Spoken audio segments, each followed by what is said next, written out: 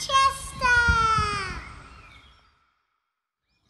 So greetings from beautiful Northumberland. We're Mark and Lindsay Tanner. And I'm coming, as you've already heard, to be your new bishop. This must be one of the weirdest announcements, Ace.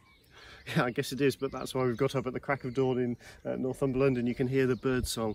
It's a new day that God has created, and that's kind of the point, I guess, that the church might be in lockdown as the rest of the nation is. We might not be able to be with you in person as we would absolutely love to be, but God's work is not finished. The church is not shut. A recent survey showed that 1 in 4 adults in the UK had been to or attended a church service in one way or another over this lockdown period.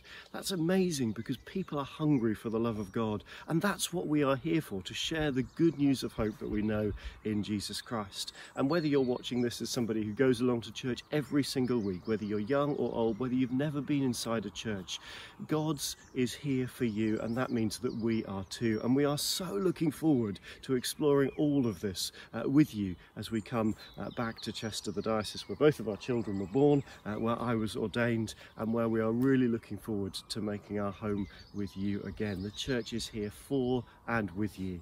Yeah, very much. Really looking forward to the joy of sharing life with you, coming and meeting you all in due course, and even today, virtually. So we'll keep this brief, but let me say a prayer for us. Father God, thank you for the gift of this new day. Thank you for all the things that you have done in the life of the Diocese of Chester, the good things, the hope you have brought, the love that you have enabled between people as they have come to know you and as we have come to build community around this diocese. Lord, wherever we are today, would you pour out your blessing and love, and would you lead us into the future that you have for us? For we ask in your name. Amen. Amen.